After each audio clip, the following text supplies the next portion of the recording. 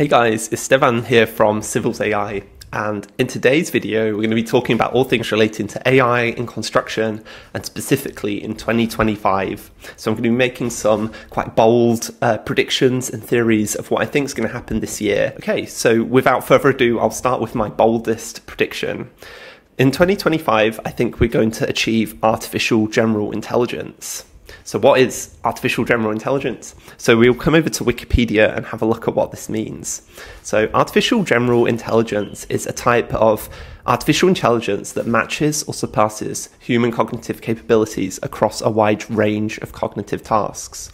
So not only is it able to perform many different tasks, but it can actually outperform us as humans. So what we have today with a lot of the foundational AI models, you have it kind of able to cover a whole wide range of tasks better than we can.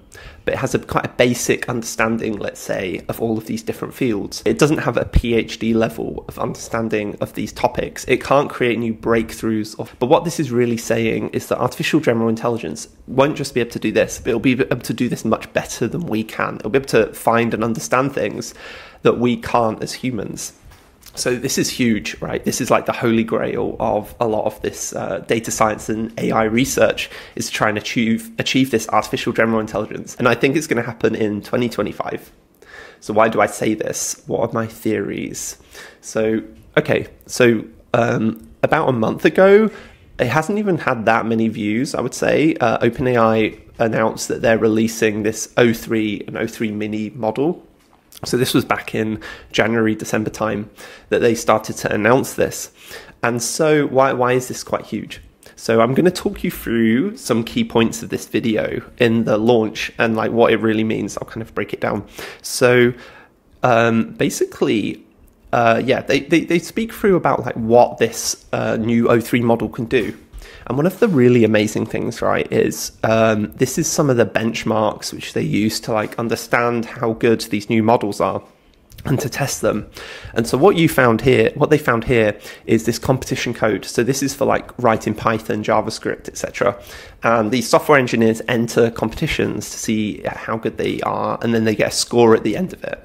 So basically, the best score of anyone at OpenAI is 3,000. This is some like chief scientist or chief engineer which they have. And they scored 3,000. So basically, this O3 model scored 2,700. To put it in perspective, a lot of the engineers who are hired by OpenAI are like some of the best software engineers in the world. And a lot of them have a score around 2,500 for this. So you see here that O1 was the latest sort of state-of-the-art foundational model before, 1,800. So it wasn't as good as them back then, but this new model, it's approaching the very best of the best that we have in like the human race coding. So you see, it's like almost there basically in this respect. But let's look at like some other types of benchmarks, and I'll explain them and why it's quite amazing. Competition maths, PhD science questions. You'll see here again, it's like pushing further up.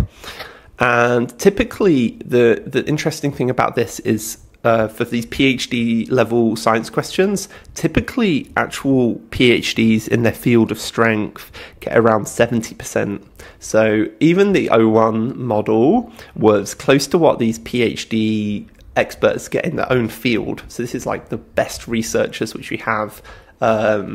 And it was already outperforming them, but now it's outperforming them even more. Let's have a look at another one. So 424 is another interesting chart. So what you'll see here is research maths. So this is frontier maths.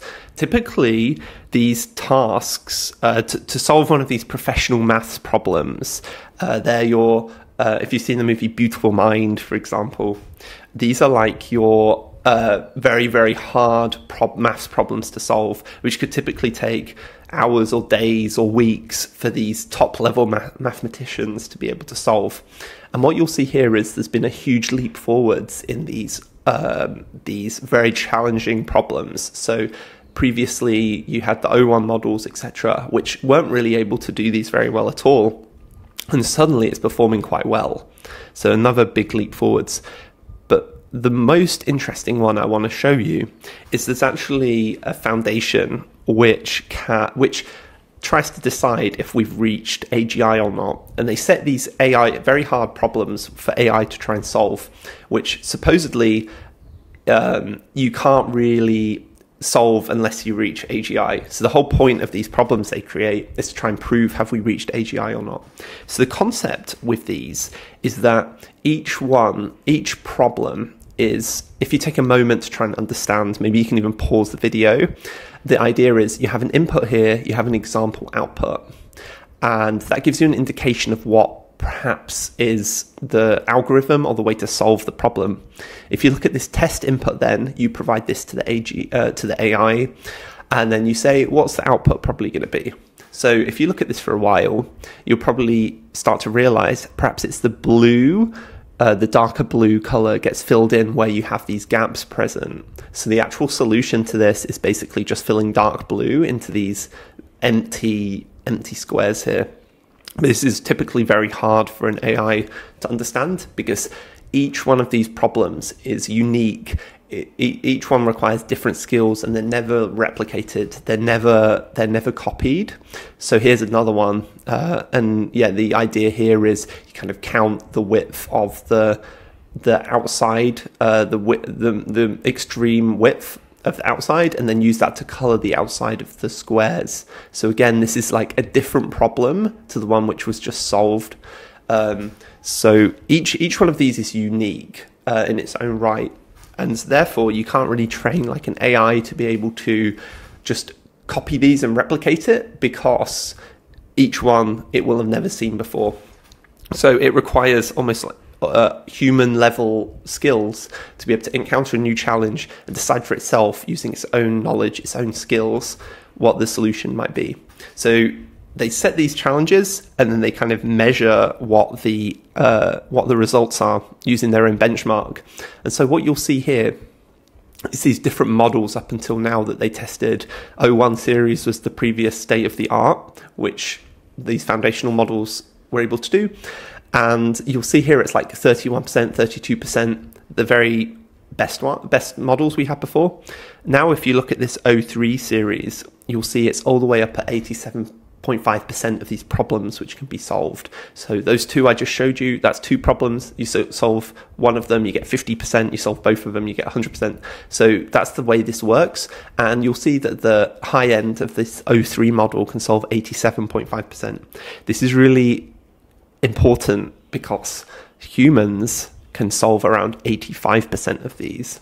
So your definition of what AGI is has been surpassed with this new model. It's up to you whether or not you think this is the way in which you should decide AGI. And there's some theories that the boundary for what AGI is will be constantly pushed forwards the more and more advanced these models get. So until it's built into robotics and built into like physical real world stuff, it's like we'll constantly push the boundary of what AGI is. But according to some tests for this knowledge work, we've just already achieved AGI today because this O3 model was actually released today. So let's have a look now at what this means for the construction industry, and let's look at what could happen in 2025. Okay, so now let's take a look at more construction specifics. So I've logged into Civils AI. So this is the software we've been developing over the past 3 years. And I'm going to show you how we plan to apply these foundational model breakthroughs into construction-specific tasks. So here, after you log into Civils AI, you'll see different projects set up here. I'm just going to open up one of these dummy projects, and you'll see straight away different categories of how information is grouped together. So you can upload things like specifications, contracts, site investigations, drawings, and then our system basically understands the content of those documents, those PDFs. We can run this system on your own network, on your own servers, to get around like data privacy issues and things. And then once that's all processed, we apply it into workflows, and you can also quickly search through the information as well. So in terms of the search, I could just say summarize project scope. So what I've done here for this example pipeline project is I've already uploaded tender specifications, contracts and things.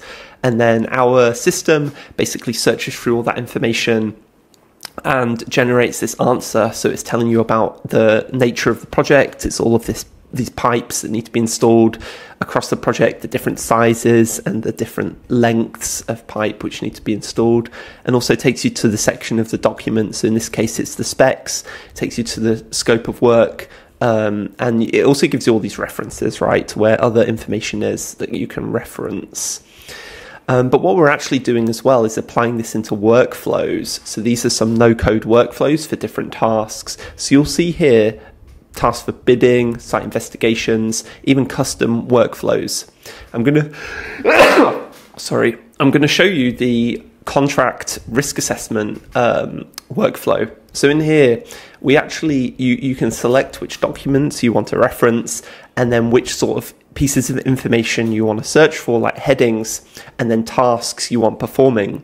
So in this case, you are feeding in these different terms like change events, delays, liquidated damages, and then you're giving it a task. Draft a simple summary of this provision in plain English for a construction project manager. Do these provisions follow best practices? Score them out of 10. You can even reorder these however you want. Basically, whichever one's top here will be the task it performs first. So it works down these in order, completing each one of these tasks. I can select, in this case, let's select some contracts. So I'm going to select bunch of the different contracts here, and then I am going to give this a name. So I'm going to call it contract review, and then I'm going to hit run, and so this will start processing now. It will create a task that runs autonomously.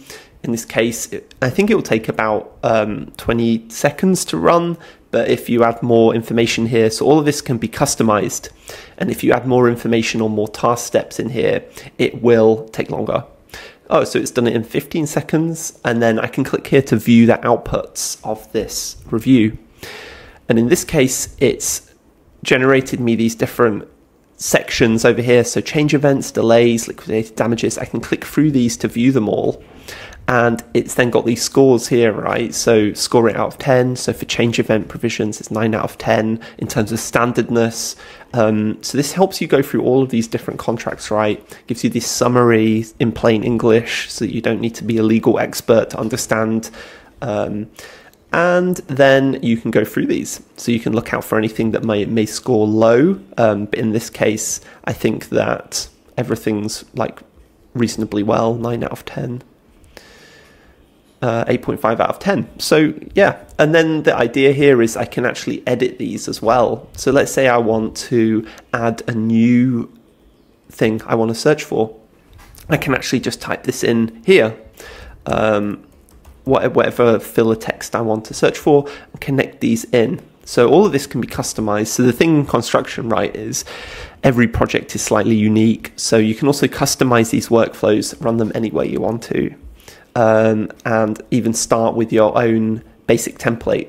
So you can start with a basic template like this, enter search term, enter task instruction. And we're going to be connecting this into all sorts of other software as well. So stay tuned, because we're going to be bringing all of these AGI foundational breakthroughs into construction projects, helping you to automate tasks. To me, I think this is like the way to go with all of this technology. People are trying to like one-shot the problems, like generate me this risk assessment or this review, just like completely without any customization or control. But I think for us, like, our belief is that these kinds of workflows are the way to do it, to allow people to understand it's not just a blank box. You can follow and trace through all of the outputs. So this is the way in which we're developing Civils AI. If you'd like to learn more about what we're doing, or you're interested in a trial, just go onto our website and check it out, Civils AI, or reach out to us by email or LinkedIn or anything really. Thank you for listening, and yeah, very exciting time to be an engineer or an architect or anyone in construction.